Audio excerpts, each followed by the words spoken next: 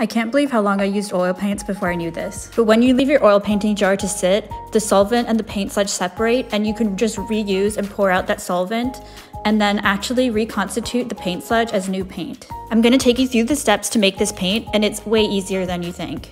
Just note that I collect this sludge up in jars over time, that way I can make the new paint in one big batch. Using a palette knife, I scoop the sludge out onto a glass palette, or in this case, a glass cutting board. Then I'll actually leave it sitting out in the air for a while, that way some of the solvent that's still there will evaporate out and you won't get such runny paint.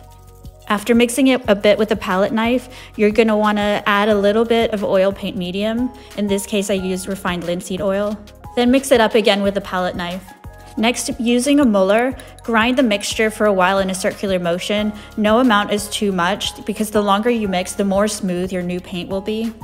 Now, if like me, you don't have an actual oil paint muller, you can use any glass object with a flat bottom.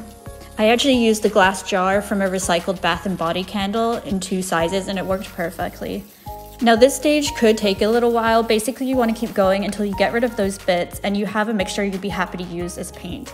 So now you've made your own oil paint and you're going to want to tube it up. I got these empty aluminum paint tubes off of Amazon, but you can also get them online from many art supply stores. So using a palette knife, scoop up this paint into the empty tube, leaving about 1 inch at the top. Just keep in mind this stage may get a bit messy.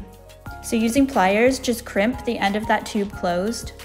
Now something I like to do is just take a scrap piece of paper and then taking a little bit of this leftover paint the paper so that you can tape it around the tube, and you'll know just by glancing at it what color is inside, because obviously each time you do this you're going to get a unique color. So you're never going to get a pure or bright color because your paint sludge is inherently very muddy.